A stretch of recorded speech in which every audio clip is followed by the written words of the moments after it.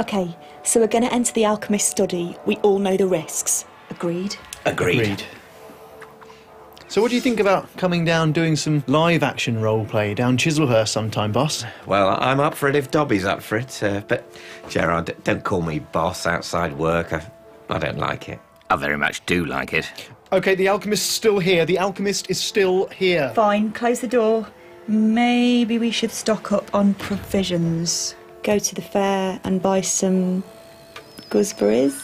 Don't go over there. It's a trap. Those trees are not real trees. Dobby, the acceptable face of woman. I hardly have to modify my behaviour at all in her company. I really think she might be the one.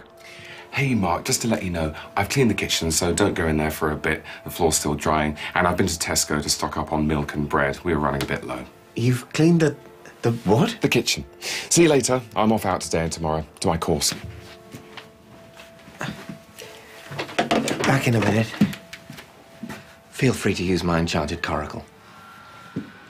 What course? Are you okay? Is everything all right? Yeah, it's for personal and career development. Did the first day yesterday. Best 400 quid I've ever spent. Plus, you get a free book. The new wellness centre. Oh, Jez, I think I've heard about these people. There's stuff all over the internet about them. Yes, that's right. There's a conspiracy about them on the internet. There's a lot of stuff about an asteroid in here. Yeah, it's all based on the 7 sacred truths from the golden tablets found in the asteroid which crashed in Siberia in 1911.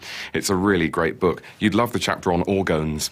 Orgones? Orgones are the invisible molecules of universal life energy which govern our moods and our actions. Negative orgones are the source of all the problems in the world. And you believe that?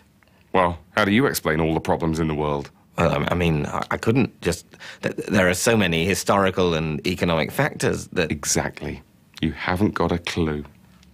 But, come on, Jez. Asteroids? Orgones? I mean, what would you say if I came home one day talking about that kind of stuff? I'd say, that sounds fascinating. Please tell me more. See you later.